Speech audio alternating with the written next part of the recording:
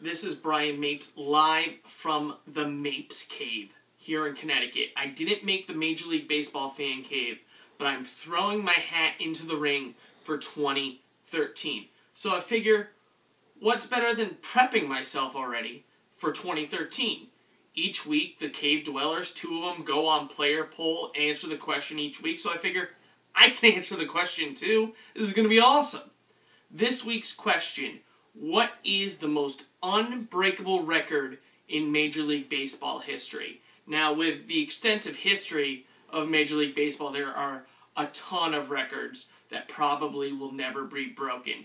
Old Hoss Radborn, my favorite Twitter account, he once won 59 games in a season. Pitchers don't even start more than 30-35 anymore. Nolan Ryan, 5,714 strikeouts, 7 no-hitters. Those are never going to be touched. Johnny Vandermeer's back-to-back no-hitters. I don't think Johan Santana is going to do it tomorrow against the New York Yankees. Hank Aaron made 25 All-Star games in his career. No player except Rickey Henderson has even played 25 seasons since then.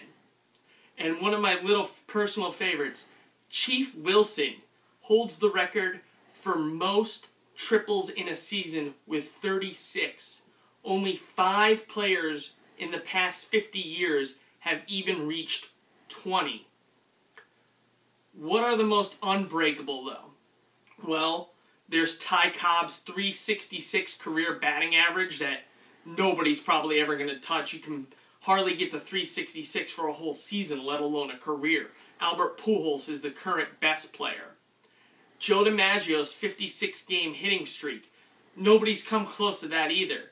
But my #1 unbreakable record, Cy Young's 511 career wins. Think about it this way. Roy Halladay has pitched great since 1998. Probably the best pitcher of the past decade. He only has 192 wins. Jamie Moyers pitched until he was 49 years old. Even on Baltimore now.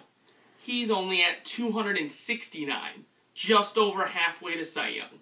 Steven Strasburg, possibly the best pitching prospect of all time, would have to win 25 games a year for the next 20 years until he's 43 to break Cy Young's record.